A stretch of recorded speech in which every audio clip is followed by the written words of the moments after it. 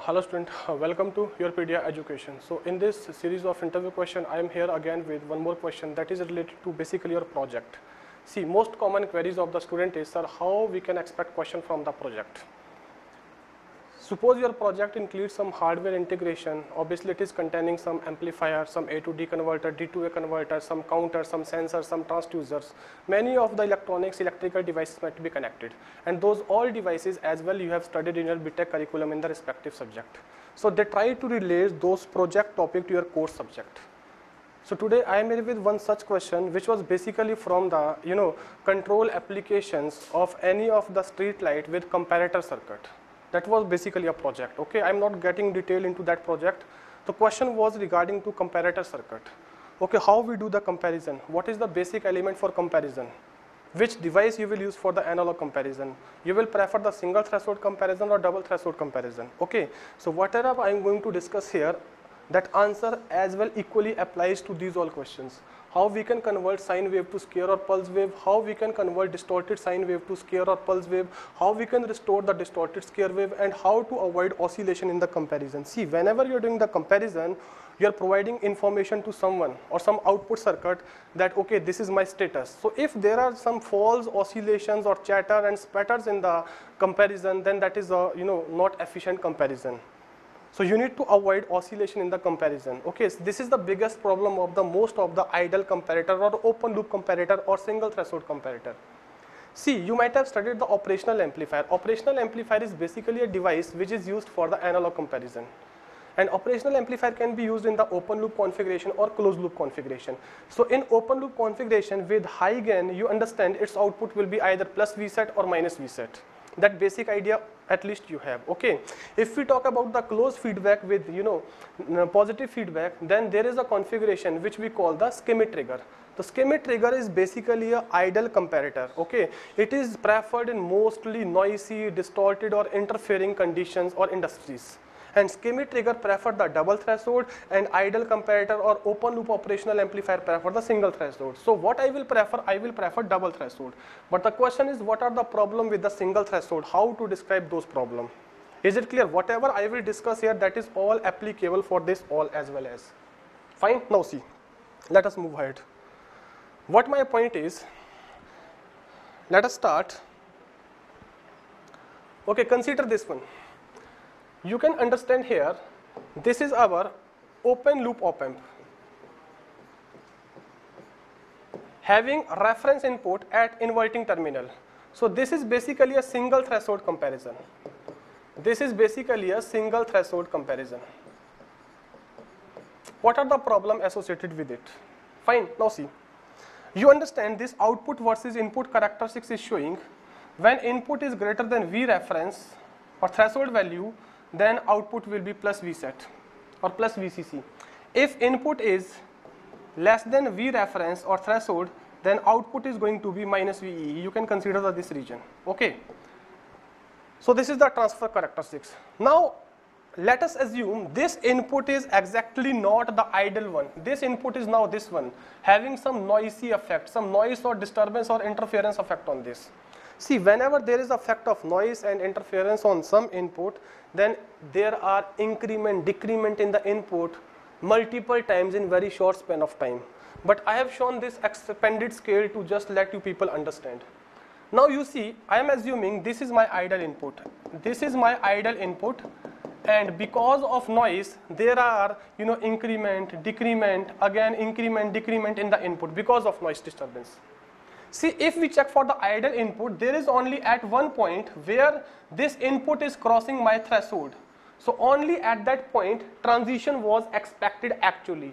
So this transition should happen only at this point. But what we are getting these oscillations, these chatters here. So these are unwanted things.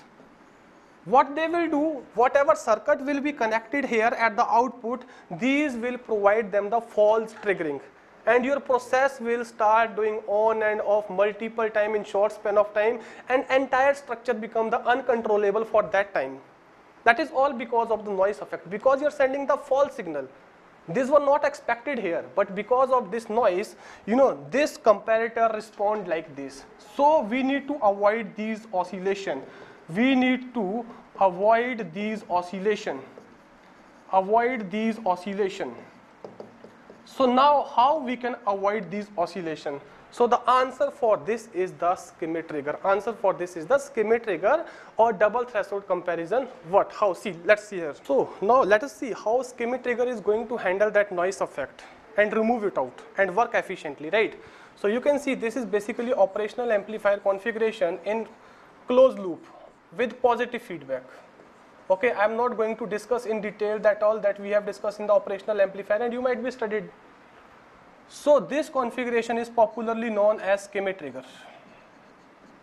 So what basically logic is used by the schemic trigger? See,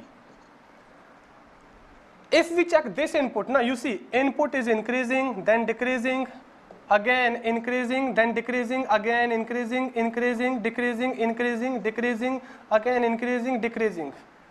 And this is a noisy input. So this is my upper threshold and this is my lower threshold.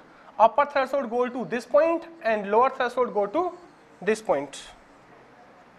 And these values are dependent upon the what reference circuit you have used. Okay, I am not getting into detail.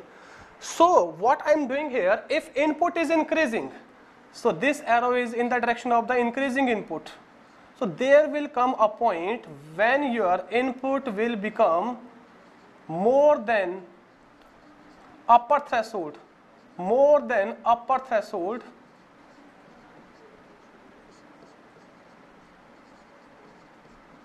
your output changes from plus Vset to minus Vset. You can see plus Vset to minus Vset.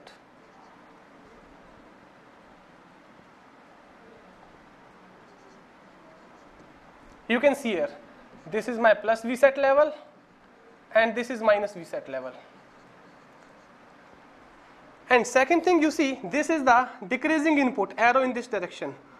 Once the input decrease or become more negative than this, V input less than V lower threshold, you can see output make transition from minus Vset to plus Vset, minus Vset to plus Vset.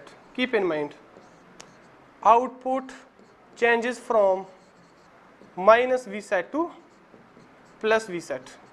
Okay, but how this is going to remove the noise? If we merge these both, now we get this one. This is the transfer characteristics of schemic trigger. You see now, if we check this margin, this width, let us consider this point. Our input is increases. I told once it increase this point, output will come plus Vset to minus Vset. Okay, let us assume output is at minus Vset. Output is at minus Vset, fine. And because of noise, my input was increasing, but because of noise, you can see here, sometime it will increase, decrease. Because of noise, it start decreasing. But you can see here, even it increase around this threshold or decrease around this threshold, output is always at the same level. The same is going to happen here. About this threshold, even input become more negative than that, become more positive than that, output is going to stay at the same level. No oscillation will result. But this variation will be allowed up to only this width.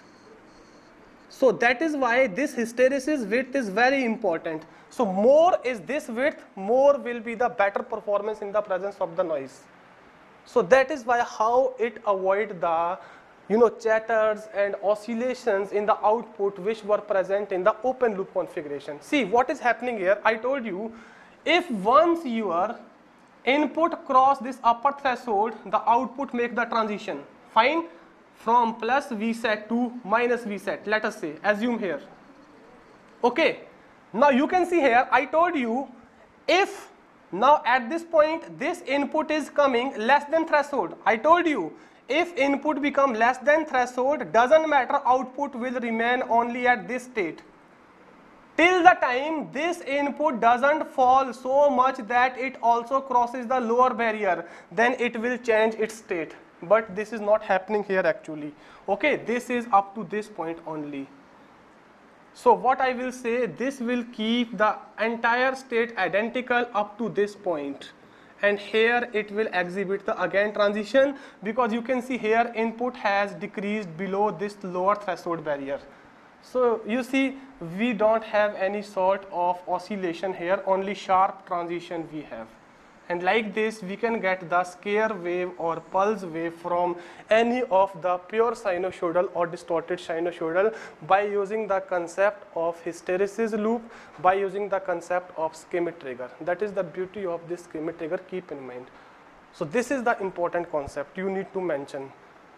So now keep in mind, whether it is distorted sine wave, pure sine wave, or you have distorted scare wave, everything can be purified, everything can be shaped into proper wave by using the concept of schemic trigger. So the ideal selections for the noisy environment is schemic trigger only. Is it clear? So that is why this hysteresis width is very important. So what I say, finally I can conclude, if effect of noise on input lies between upper threshold and lower threshold, then there will be no oscillations in the output. Is it clear? That much noise it can accept. Keep in mind, right? Thank you.